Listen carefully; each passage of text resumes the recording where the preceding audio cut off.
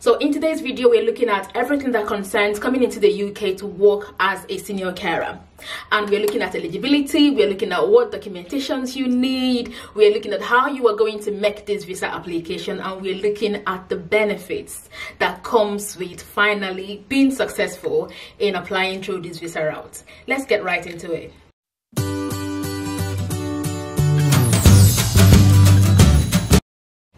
To be eligible to apply for, this role as a senior carer in the UK, you have to be a qualified doctor or a registered nurse, or you belong to a group of professionals called allied health professionals.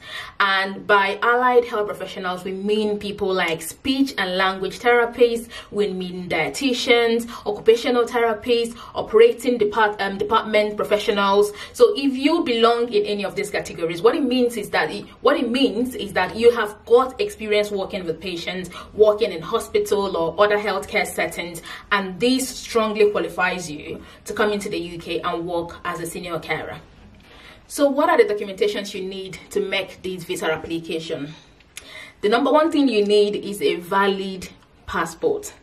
Listen, before I came into the UK, in 2013, that was the very first time I was making like an application for an international passport. I've been in Nigeria my whole life. I had no international passport. So please, if you are hoping to apply to come to the UK and work as a senior, in fact, if you're hoping to leave Nigeria to go anywhere, by all means, get yourself a passport, because that, if you don't have a passport, what are you doing? All right, so get yourself a valid passport, because that is the number one documentation you need. The second document you need is something that proves that you have got the right English language proficiency. Now, there are two ways you can prove this. You can have an IELTS UKVI, and when I say IELTS, I mean International English Language Testing System. And so for the nurses, usually if you want to come to the UK to practice as a registered nurse, you would be required to write academic IELTS, right? And whether or not it is got the UKVI, the NMC will accept it. But to be on the safe side, I personally advise my friends to write the IELTS academic UKVR. You can use your result if it is less than 7 and then use it to apply for this senior carer route. Okay, I will come into, I think I've made a video, my last video actually talked about why you should use your previous IELTS result to apply as a senior carer. Going back to the topic at hand today, one of the ways you can prove your English language proficiency is to have an IELTS UKVI. I only digressed a little bit because I've mentioned qualified nurses, okay, but you need IELTS UKVI to be able to apply for this position, and the band score you need 4 and above. But I am going to implore you to please aim at making at least between 5 to 6.5, because the higher your band score, if your employer have got 5 people applying for the same role, for instance, and they can see that this person has got a higher band score in English language, and it doesn't mean that this person might be the right person for a job, but there are lots of people applying for this role, so there has to be an eliminating process. So give it your best attempt. If you hit anywhere between 5 and above, you stand a better chance of getting this job in your favor. The second way you can prove that you have got the right English language proficiency is using your university degree or your master's or your PhD to apply through a website called UK ECTIS. Now, if you go to the UK ECTIS, you are able to upload the documentation you have from your university, okay? I think at the moment they are charging £140. So when you pay this, they're able to check what you have and issue you with a certificate. Okay, now if the level of your certificate matches the English language proficiency required for the job you're coming to apply for, you are definitely going to be able to use that to prove that you've got the right English proficiency. If you have a diploma, please stick to writing IELTS. I do not think it's a good investment of your money, because it wouldn't go through. So if you have got a degree like undergraduate degree, or you have got masters, or you have got a PhD, by all means use your certificate and apply. once you've got your English language sorted, please make sure that your CV, your cover letter is up to date. I will try and make another video that will talk about how to structure your CV, how to structure your cover letter to give you a wider, chance of being successful in your job application. So as soon as you have your CVs and your cover letter, everything is up to date, please start applying for a position. Okay, and that's another thing I'm going to try to do is leave links down below for legit websites where you can apply for the role of a senior carer here in the UK. I do not think there is a maximum number of applications you should make, because people are driving into the UK as senior carers in their numbers. The more application you are making, the more chances you are of getting this job. So the fourth document you need for this application is your certificate of sponsorship. So you've done all the previous steps I've mentioned and you've applied for this role, and finally an organization have contacted you. You've done your interview, you were successful, they've offered you this job and they've given you your certificate of sponsorship. That is a legit document that seals the deal. Okay, and as soon as you have your COS, you can actually write a resignation letter to where you're working back home and say, all right, this is it, I need to resign from my position, because you know that your place in the UK has been sorted. Okay, so once you have your COS, make sure that you've got the name of your employer, it states your terms of employment, how many years the employment is for, and all of those fine details that you can find on your COS, because you are going to need all of that to make your application. So another thing you need is a police report, a police clearance from your home country. Okay, my own background was coming into the UK to study, do my top up from diploma into a degree, but while I was registering with the NMC, on the NMC website, I had to do a police check. I mean, I've been in the UK for more than 1 year at the time I was doing it, but because I've lived in Nigeria for more than 10 years, I needed to do a police check. So for the purpose of this job, you need to clear yourself. You need to do this police check, okay, and add it to your document you need for your application. Very, very important. All right, there are some list of countries they need to test for tuberculosis before they come to the UK, and the result of this check is part of the documentations you need for your visa application. And I'm going to leave a link for the countries that will need to prove that they are free or clear of tuberculosis at the time they are making their visa application. Also, another documentation you need to keep is all your certifications from your studies. Okay, so during my own time, I got my previous boss in Nigeria to write me a letter of recommendation as part of my reference. The company that is employing you might not need you to provide a letter of recommendation, but if you can provide this from your previous employer, I think it carries a lot of weight. So that will be like a certification of good character, not just for while you are getting the job, but also for when you are applying for your visa. Okay, so make sure that you have school references. Say for instance you're just finishing from school, you have references that you can contact in your previous school, and there is also 2 references from the last place you worked as a qualified professional.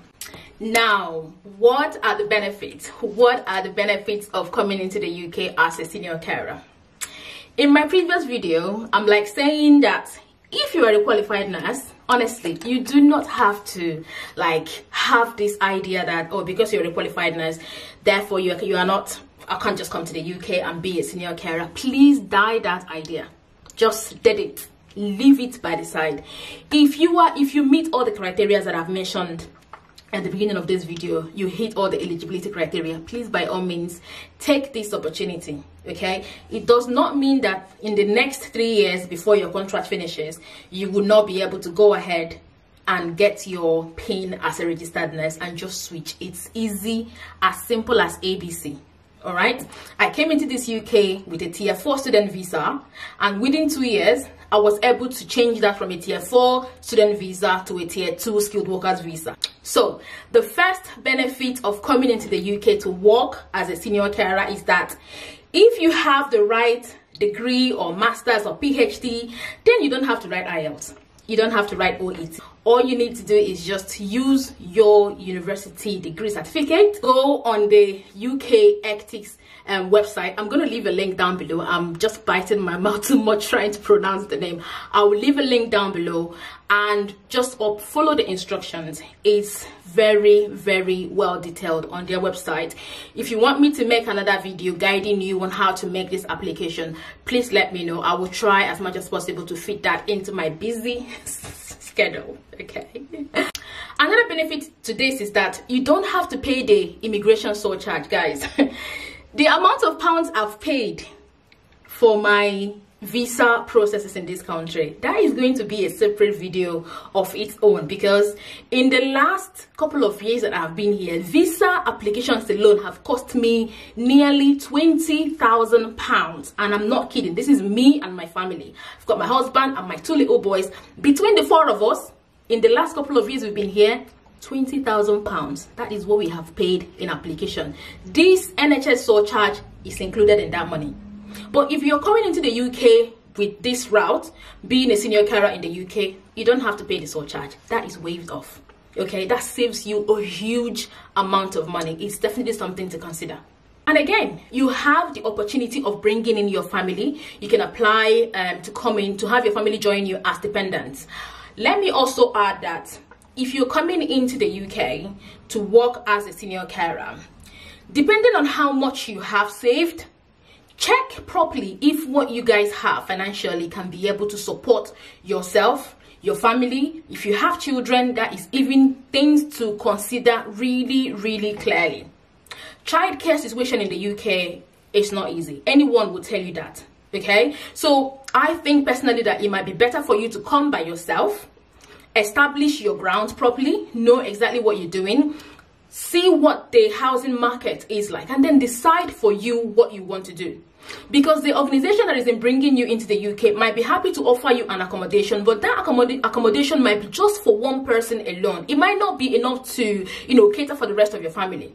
So if you're a family of 4, for instance, and you're coming into the UK and your employer already have got plans of giving you a 1 room with shared toilet and bath and kitchen, and you're bringing the rest of your family, it's going to be difficult. And sometimes the landlord or whoever owns the house might not even allow you to bring in your family, because what the contract says is that it's just you that is going to occupy that room. So what it now means is that if you don't have any friends or relatives around where your family can squat, they are going to be staying in the hotel for God knows how long until you're able to sort accommodations out for them. So please consider coming by yourself to kind of, cement the environment for yourself and your family before you can then bring them over. Now, one thing I'm going to mention that you can find on your COS is finding out if your employer is going to sponsor your stay, at least for the first month after arriving in the UK. And what this means is that you would need to prove that you have sufficient funds to look after yourself in the first few weeks of coming into the UK. At the moment, what you need to put in your account back home to prove this is £1,270 pounds sterling. Conversion of that to Naira or conversion of that to Ghana rate, I have no idea what it is, but your pound equivalent of the money you need to keep in your account is £1,270. If your employer is happy to sponsor you, if your employer is happy to sign that they are willing to pay for your maintenance fee, then you do not need to leave this money in your account for 28 days to support your application. So please, by all means, find out from your employer if this is something they are willing to do to help your visa application. Now, another benefit that comes with getting a visa to come and work as a senior carer is that you can get a visa of up to 5 years. The beauty in this is that once you are in the UK for 5 years, you qualify to then apply for what we call indefinite leave to remain, which is a settlement. Once you have your indefinite leave to remain, you stay on it for 1 year, it qualifies you to become a British citizen.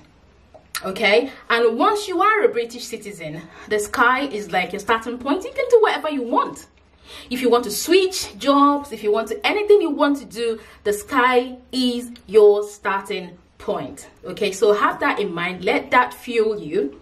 Let that motivate you to put more effort into what you are already doing. Okay, so let me also mention that for your visa application, okay, it depends on how many years you want to stay in the UK at the time of applying. If you want to stay in the UK, if you want to go ahead and apply for a 5 years visa, you are looking at paying £464. And if you want to come into the UK and spend like 3 years for starters, then you'll be paying £232. If you ask me, if you're a registered nurse or you are a qualified medical doctor and it is your plan to be able to get your required band score with IELTS in order to register with your professional body that you belong to, I think going for the 3-year one might be beneficial for you. Well, if you put your mind to it, you might be able to hit the required band score you need to register with the professional body. And if you are able to do this within 3 years, it means that you don't have long to kind of finish the contract you have. And that's another thing you have to keep an eye on, guys. Before you sign your contract, you need to find out if there is an exit fee. Say you want to leave your contract before the time you sign is over. Find out if there is any exit fee you need to pay. Okay, because this is very important. If you are going to go from being a senior carer to being a nurse and you are required to pay, for instance, £5,000 to be able to make that move, personally I won't be paying it. I'll stay there until my contract is over. Okay, unless the people I'm going to work for, they will be happy to pay that care home, or they'll be happy to pay whichever company is sponsoring me currently for me to make that migration to a new employer. But if such plan is not in place, please be careful about moving from your contract to join another employer when your contract is still valid. Then last but not the least benefit is that the visa application is fast tracked. If you're applying from outside the UK, you are aiming to get the result of your visa application within 3 weeks. And this is like the fastest. If you're applying in the UK, it's longer, but if you're applying from outside of the UK, it's really, really quick. It's a priority service that you are getting. So please consider coming into the UK as a senior carer in 2022. For now, there is no news about, taking this visa route off the government website or scrapping it. It's still open. Everyone is still allowed to come into the UK using this visa route, but no one knows, because we recently just have a new prime minister. We don't know what changes the new government is going to bring in. I feel like this video have gone on for too long, but I sincerely hope that by making this video that I've been able to answer some of the questions you have around coming into the UK to work as a senior carer. So thank you for being here with me. Thank you for watching this video. Another thing I'm going to try and do is make a separate video about people that don't have any healthcare background. Say people that are not nurses, not doctors, not allied health professionals, but that want to come into the UK to work as care assistants. I'm going to try and make a video detailing how you guys can go about it, because this opportunity, there is also space for healthcare assistants to come and work in the UK. So it doesn't matter if you're a nurse, it doesn't matter if you've worked in a hospital or not, that opportunity is open for everyone to try and apply. So I will try and make another video explaining how you can also get that done. So until my next video, stay fit, stay healthy, look after yourself. God bless you.